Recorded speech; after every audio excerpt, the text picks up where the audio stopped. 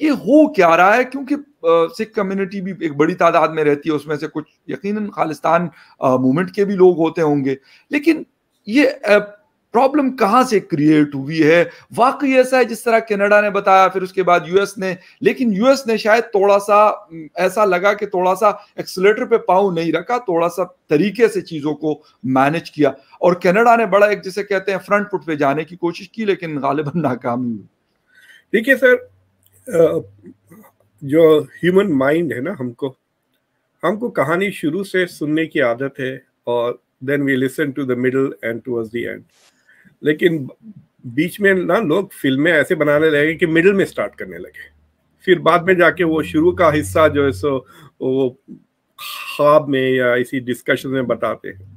تو یہ سٹوری بھی ایسی ہے کہ ہمیں بیچ سے شروع ہوئی، وی did not know the beginning, we did not know. مثال کے طور پہ یہ جتنا کینیڈا کا چکر چل رہا تھا نا، ٹروڈو نے جو پارلیمنٹ میں اناؤنس کیا، پھر اس کے بعد ڈپلومیٹس کی جو بیک اینڈ فورتھ ہوئی، پھر انڈیا نے جو ویزے بند کر دیے، سو دیر were many back and fourth. میں نے اس کے اوپر کئی شوز بھی کیے. ایک شو کا نام تھا کینیڈا ٹٹ انڈیا ٹیٹ ٹیٹ ٹیٹ کر، میں نے مطلب وہ ایک دے رہا تو انڈیا تین دے رہا تھا.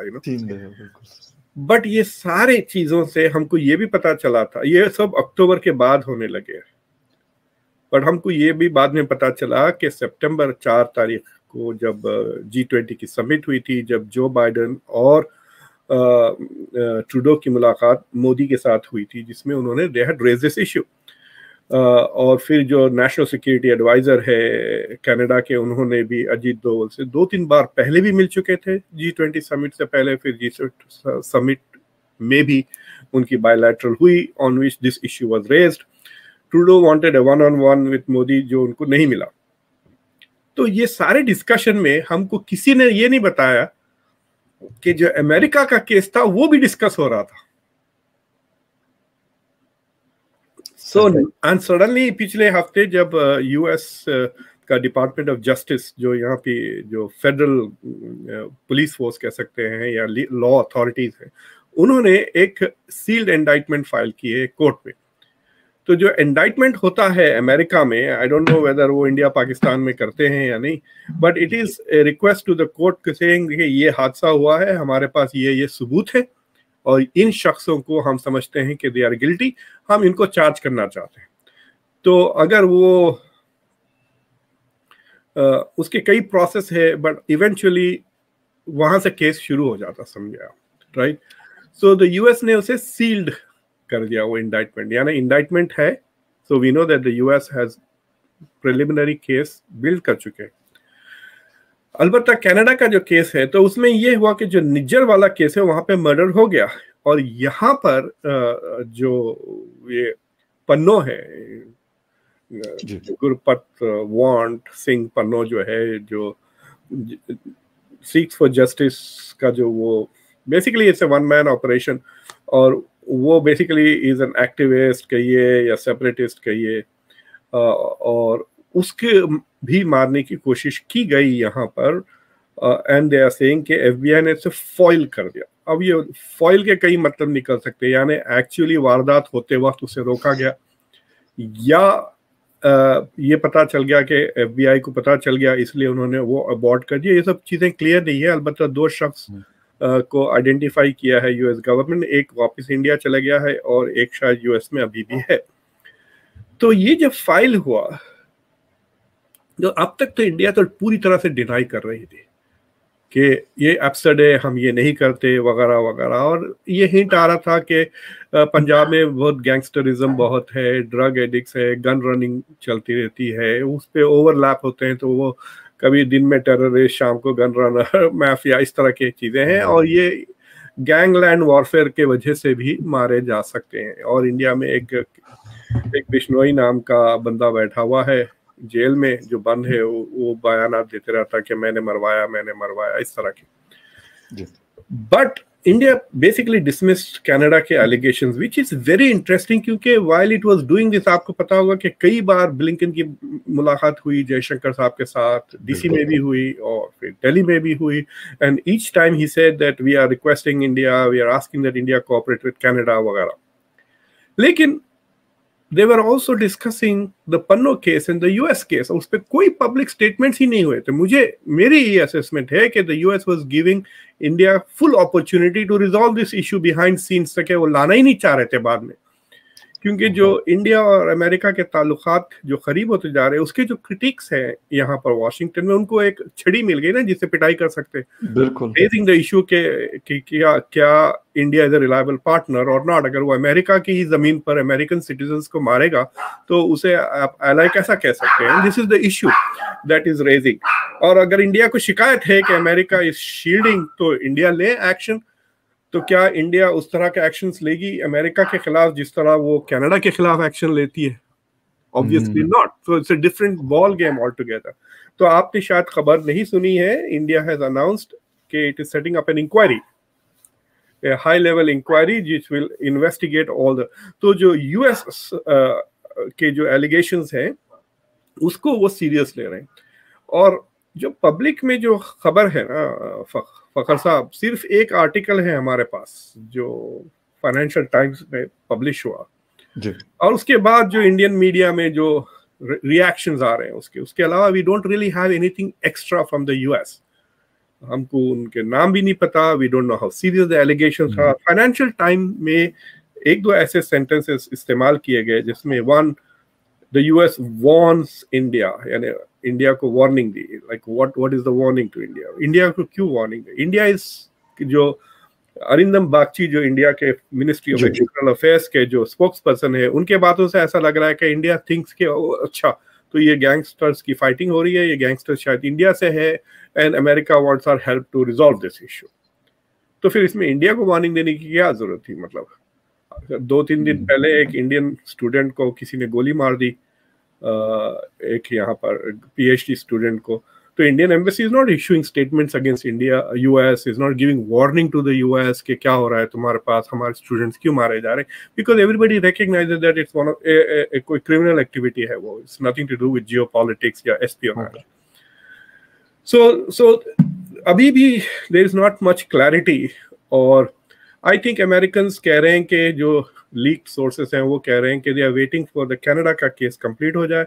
जब कनाडा फाइल करेगा इंडाइटमेंट तो शायद दोनों इंडाइटमेंट्स ओपन हो जाएंगे. जब शायद पब्लिक के मंजर आम पे ये बात आ जाएगी कि क्या है.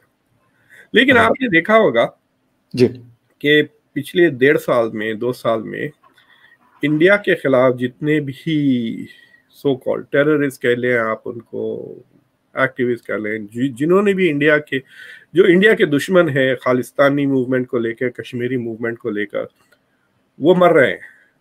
हाँ. और पाकिस्तान में तो कई ऐसे असैसिनेशंस हुए, मेरे ख्याल में 10 से ज्यादा हो चुके हैं. 10 या 12 हुए हैं अभी तक, दोनों मिला के, मतलब खालिस्तानी और कश्मीरी के मिला के. और कह रहे हैं कि इंग्लैंड में भी एक खालिस्तानी मर गया जिसकी death is seen as mysterious, यानी ही कुड हैव बीन पॉइजन्ड, कह रहे हैं मिस्टीरियस सर्कमस्टांसेस में पड़ा. तो इंडिया की जो इस तरह के यूट्यूब चैनल्स हैं, मीडिया वगैरह, तो उसे ऐसा जबरदस्त कह रहे हैं कि this is India doing it, India अपने, ये नई इंडिया है जो अपने दुश्मनों को is trying to do that. India की गवर्नमेंट उसे कंटिन्यूसली डिनाई कर रही है जी. बाज़ लोग इसे अमेरिका के साथ कंपेयर करते हैं, बट अमेरिका ने जब बिन लादेन को मारा और फिर सुलेमानी को मारा तो प्रेस कॉन्फ्रेंस करके दूसरे दिन अनाउंस कर दिया ना, ये हमने बिन लादेन को मारा. ये उसके बाद मूवीज भी बनाए कि कैसा मारा.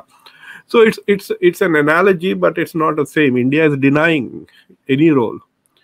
सो मुझे लगता है कि जो इंडिया के क्रिटिक्स हैं in the US policy establishment, उनसे बचने के लिए द बाइडेन एडमिनिस्ट्रेशन ने अपनी जो रिलेशनशिप है इंडिया को उसे मजबूत रखने के लिए, उसकी हिफाजत करने के लिए did not raise this issue at all. ये इशू मेरे ख्याल से अगर इंडिया कनाडा के साथ इतना एग्रेसिव नहीं होती तो शायद ये मसला कोर्ट तक भी नहीं आता. ये तीनों मुल्क बैठकर they should have resolved it right away. But I don't know why they are doing this. और मुझे खदशा ये है कि अगर ये रिजॉल्व नहीं होता और हम इलेक्शन साइकिल में आ जाते हैं ना, तो मजबूरन सख्त अल्फाज शायद दोनों तरफ से इस्तेमाल हो जाए, क्योंकि दोनों मुल्क इलेक्शन में है.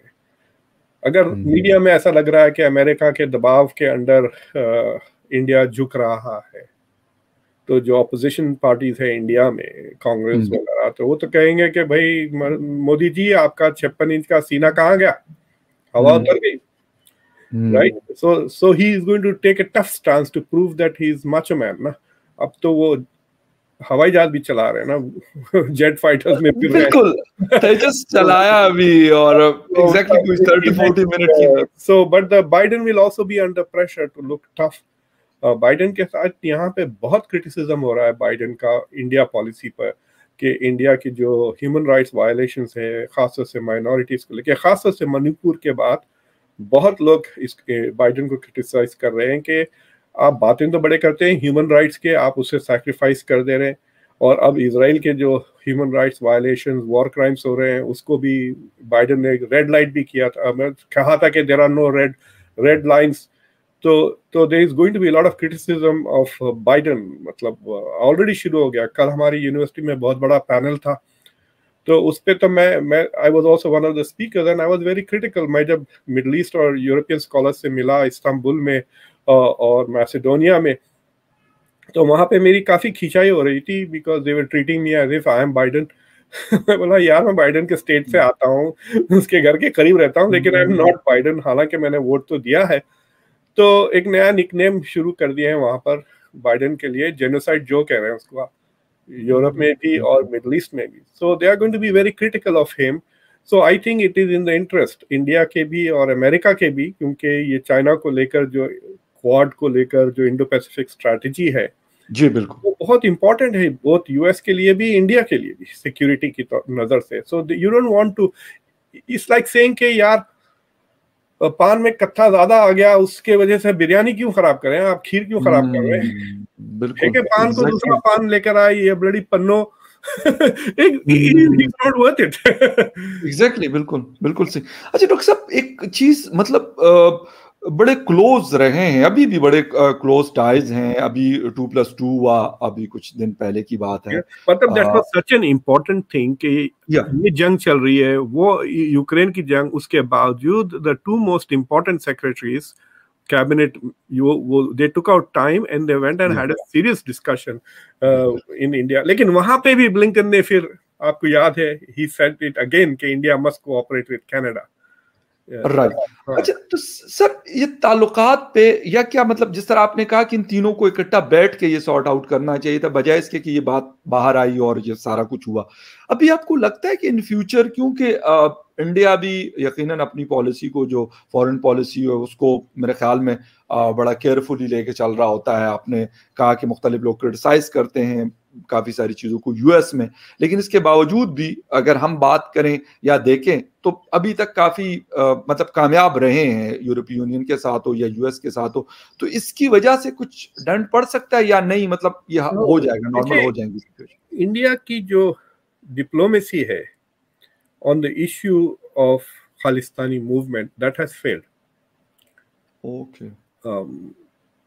1980 سے، اندرا گاندھی کے زمانے سے India has been lobbying Canada to do something about Khalistan separatist movements. Indira Gandhi نے کئی لیٹرز لکھے، کوششیں کی، ڈیلیگیشنز آئے، ڈپلومیٹس آئے، ٹروڈو کے فادر بھی انوالو تھے. So India's diplomacy with Canada has not worked. اور یو ایس میں اتنا بڑا ایشو نہیں ہے یہ، انٹل یہ پنو ڈوئل سٹیزنشپ بن گیا نا، وہ کینیڈین سٹیزن بھی ہے، یو ایس سٹیزن بھی ہے، وہ دونوں سائڈ آف دا بارڈر رہتا ہے. میرے خیال سے یہاں پہ وہ فنڈ ریزنگ کے لیے زیادہ رہتا ہے. اور آپ کو یاد ہوگا پچھلے 2-3 سال میں ایک عجیب سے واقعات ہوئے، ویئر انڈین ہائی کمشنر پہ حملہ ہوا، پھر سان فرانسسکو کی کانسولیٹ میں حملہ ہوا انڈیا کی، پھر ہندو ٹیمپلز پہ آسٹریلیا میں حملہ ہوا، بالکل، اور پھر کینیڈا میں تو دھمکیاں بھی دی گئی Indian so India is frustrated کہ یہ ملک، مطلب یہ جو 5 آئیز کے یہ جو 4 ملک ہیں، آسٹریلیا، انگلینڈ، کینیڈا اور یو ایس، یہ چاروں ملک ایک قسم سے are providing some kind of protection to the خالستانیز. اور اس پروٹیکشن کے وجہ سے جیسے کہ بھائی پنو دھمکی دیتا ہے کہ it's not safe to fly آن अच्छा, ये जो धमकी दी उसने, ये धमकी बाद में दी, इस केस के बाद में. We must also keep in mind के पन्नों को ये पता था कि ये सारा चल रहा है, बिकॉज FBI ने उसको वार्निंग दी थी, सो ही न्यू कि ये इन्वेस्टिगेशंस चल रहे हैं.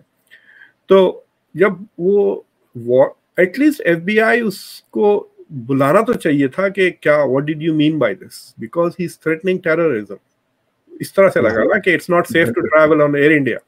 तो एटलीस्ट उसको इंटरव्यू भी करना चाह रहा. हो सकता है कि उसको इंटरव्यू किया है FBI ने, and we don't know that, but India knows it, because India जब पूछेगी तो US ने जवाब दिया होगा.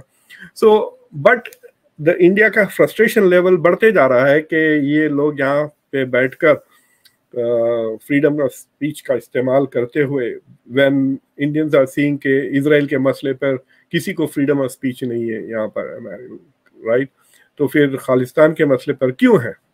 So India is frustrated, and मेरे पास तो कोई, मतलब आई कैन स्पेक्युलेट कि शायद ये मार रहे हैं, बट आई डोंट नो. मतलब पाकिस्तान में तो what I also don't understand कि पाकिस्तान ने मसला क्यों नहीं उठाया. नहीं, पाकिस्तान ने तो खैर अभी पाकिस्तान अभी कह रहा है, अभी कुछ दिन पहले भी फॉरेन ऑफिस की स्पोक्स पर्सन ने शायद ये बात की कि इंडिया इस तरह की चीजें कर रहा है बाकी दुनिया में जाकर, मतलब, लेकिन बहुत ज्यादा वो जो हाईलाइट किया जाता है और बड़ा वो एक होता है, तो वो वाली चीज नहीं है. केस सॉल्व नहीं हुआ ना सर, आपके पास एक भी बंदा पकड़ा नहीं गया. नहीं, बिल्कुल नहीं हुआ, क्योंकि अभी मतलब लास्ट अगर 1 ईयर को देखा जाए तो कराची में, रावलपिंडी में 2 केसेस हुए, 2 कराची में हुए, 1 या 2 कश्मीर में हुए, और 3 गालिबन खैबर पुख्तनख्वा में हुए. तो टोटल मिला के शायद 8 या 9 लोग ऐसे थे कि जिनको मतलब कहते हैं अननाउन गनमैन ने मार दिया, लेकिन अभी तक कोई पता नहीं चला. अच्छा सर, जो खालिस्तान मूवमेंट, ऐसा तो नहीं है कि वेस्टर्न वर्ल्ड जो है, ऑस्ट्रेलिया जो 5 आइज जिनको कह रहे हैं, कि वो यूज कर रहा हूँ एज ए टूल कि भाई हमने जब हमें जरूरत होगी यहाँ से इनको थोड़ा सा बूस्ट कर लिया और इतना ज्यादा इन्वेस्ट किया है US ने इंडिया में पिछले 2 साल में. Okay, right. मतलब आप पिछले 2 साल से खीर पका रहे हैं, फिर उसमें नमक क्यों डालेंगे आप? राइट, ठीक. पता नहीं, आज मुझे खीर बहुत याद आ रही है. आपको खानी चाहिए. जेट लैग का असर है, जेट लैग का असर है. बिल्कुल सही. डॉक्टर साहब, एक चीज थोड़ा सा, अभी ये बात हो रही है कि जी पावर जो है वो वेस्ट से ईस्ट की तरफ जो है वो ट्रांसफर हो रही है आहिस्ता आहिस्ता से. चाइना है, इंडिया है, फिर खैर रशिया तो एक और साइड पे है, लेकिन चलें इस मतलब है इधर. लेकिन ये 2 कंट्रीज तो यहाँ इस रीजन में, एशिया में, वाकई ऐसा है कि हम जो बातें कर रहे हैं, मतलब दिस इज वेरी ट्रू. जो under Obama, so we are looking at more than तकरीबन 8 साल पहले, से पहले की बात, तो सडन रियलाइजेशन हुआ कि the centre of the global economy का जो एपिसेंटर है वो ट्रांस अटलांटिक रीजन से शिफ्ट हो गया इनटू द पैसिफिक रीजन. तो अमेरिका को अगर आप नक्शा देखते हैं अमेरिका का, तो इस तरफ यूरोप है, इस तरफ एशिया है, इधर अटलांटिक है, इधर पैसिफिक है, राइट? तो अमेरिका का जो किबला था वो इस तरफ था. नेटो, यूरोप, पुरानी हिस्ट्री वगैरह. But under Obama they turned, जैसा हुजूर मूव हो गया था ना जेरूसलम से मक्का, बिल्कुल, या खाना काबा की तरफ, यूरोप से पलट के मूव गए टुवर्ड्स एशिया. तो pivot to Asia was Obama strategy कि भाई असल एक्शन तो यहाँ पर है, द फास्टेस्ट ग्रोइंग इकोनॉमीज यहाँ पर है. तो अगर आप वर्ल्ड की जो without adjusting for purchasing power अगर इकोनॉमीज देखते हैं, तो वर्ल्ड के जो टॉप 5 इकोनॉमीज है उसमें से 3 एशिया में है, और सिर्फ जर्मनी है. और जर्मनी से उतना प्यार नहीं है अमेरिका को, तो जर्मनी के खातिर इधर क्यों देख रहा है जब चाइना, जापान, इंडिया इस तरफ है. तो the pivot to Asia is there. But not only that, Indonesia is rapidly तेजी से बढ़ रहा है, मलेशिया बढ़ रहा है, वियतनाम बढ़ रहा है, ताइवान भी इधर है, ताइवान है, यस, साउथ कोरिया भी है. तो सारा का सारा एक्शन जो है सो यहाँ पर है. तो Asia has missed it's goal, but Asia की जो इकोनॉमी है now is bigger than US and bigger than EU. صحیح. تقریباً 30-40 ٹریلین ڈالر ہو گئی ہے نا ایشیا کی کا. انڈیا چائنا کوئی اگر آپ لے لیں تو انڈیا تو خیر 3 ہی ہے, چائنا کی جو 19 ہے تو 20 تو یہ 2 ہی ملک ہو گئے, پھر جاپان کو ایڈ کر لے 5 تو 25 ہو جاتی ہے, تو 30-35 ٹریلین سے زیادہ ہے. بالکل. تو Asia is bigger then the U S, Asia is bigger then Europe, اور ان قریب Asia will become bigger then U S and Europe combined. Okay.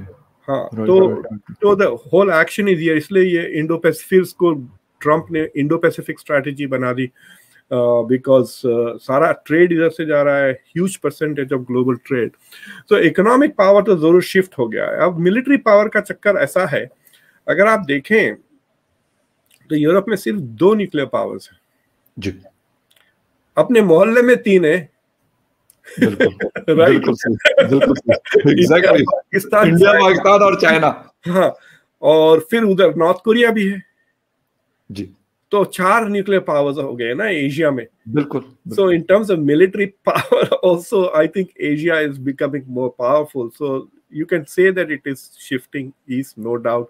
BRICS کو دیکھ لیں آپ, تقریباً 60 very high percentage of the global GDP is part of BRICS. SCO کو لے لیں آپ, شنگھائی کوآپریشن آرگنائزیشن. لیکن still the US is still the key, the US is still dominating, لیکن اس حد تک نہیں ہے. اور یو ایس اور اگر آپ یورپ کو ساتھ لے لیں تو ابھی بھی they are 40% of the global economy, اور 3 نیوکلیر پاورز ہے, بٹ 3 سیکورٹی کاؤنسل کے ویٹوز ہے. ایشیا کے پاس صرف ایک ہے, China. So in that sense کہ گورننس میں اتنا رول نہیں ہے ایشیا کا, لیکن اکانومی اور ڈیفینس میں I think they are big. اگر آپ گروئنگ ملٹری بجٹس کے حساب سے دیکھیں تو third biggest budget of India اور سعودی عربیہ ٹاگل ہو رہے ہیں, یا 3rd 4th انڈیا اور 2nd چائنا ہے. تو آپ 2nd 3rd 4th بجٹ, اور اس کے بعد جاپان لے لیں تو ٹاپ 5 میں شاید 4 ایشین پاورز ہیں.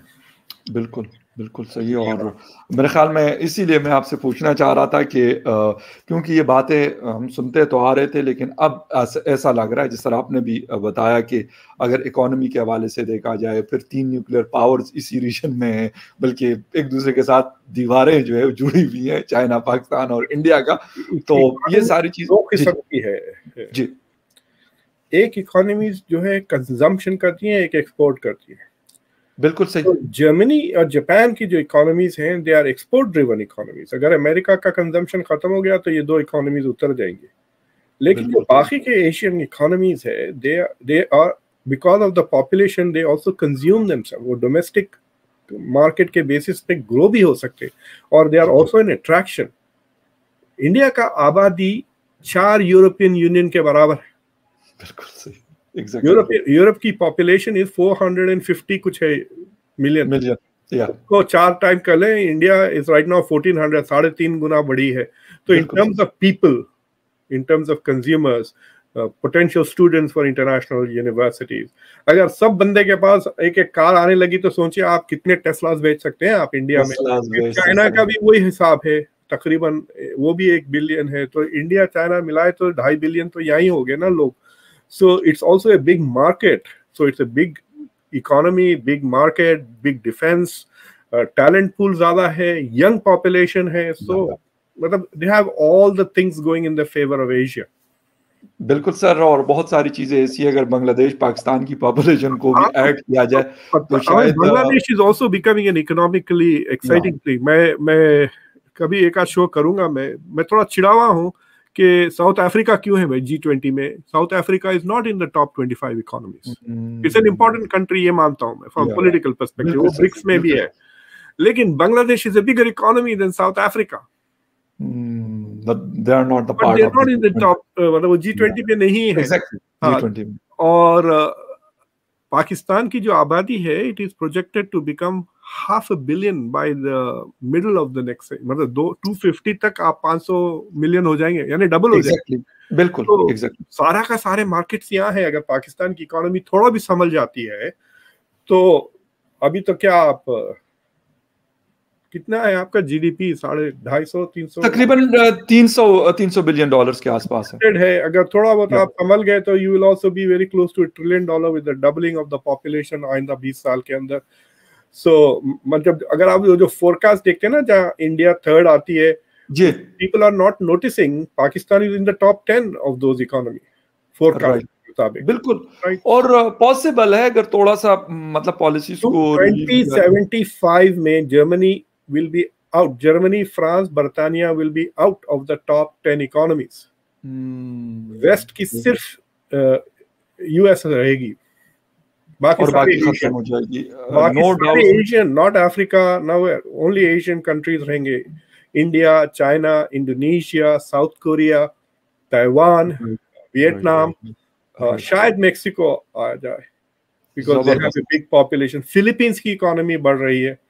فلپینس کی آبادی بھی کچھ 110 ملین کے قریب ہے.